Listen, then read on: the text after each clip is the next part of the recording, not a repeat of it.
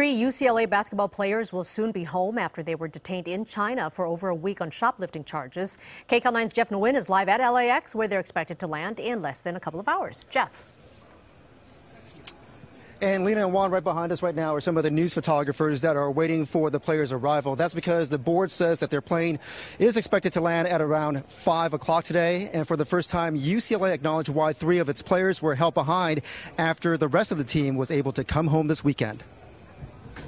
This is video from TMZ showing 3 UCLA basketball players getting ready to board their flight home at the Shanghai airport. LeAngelo Ball, Cody Riley, and Jalen Hill were accused last week of shoplifting during a team trip. Their release comes after President Trump said he asked China's president to help.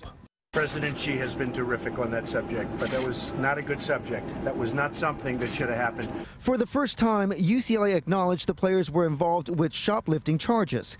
In a statement, the chancellor said, "I want to be clear that we take seriously any violations of the law. In this particular case, both athletics and the Office of Student Conduct will review this incident and guide any action with respect to the involved students."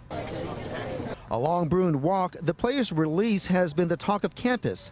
Some have made light of the situation, but most students don't find the matter funny. I think they should face some form of punishment for it because obviously it's not excusable, but I just think, thank God they're coming back and they're safe and they're not going to be punished more than they should be. Bruins say the whole thing is upsetting because the 3 players were star recruits, and Ball has the most to lose because he's the younger player of Laker rookie Lonzo Ball, and his family is the focus of a reality show. I don't want to get them kicked off the team because I want the team to do well, but maybe less game minutes for until they prove themselves that they're worthy of playing again. I think that they shouldn't have special privileges just because they're athletes. I would say they broke the rule.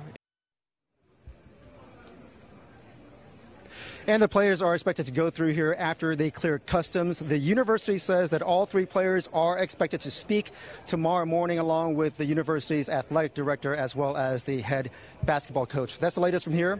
We'll send it back to you.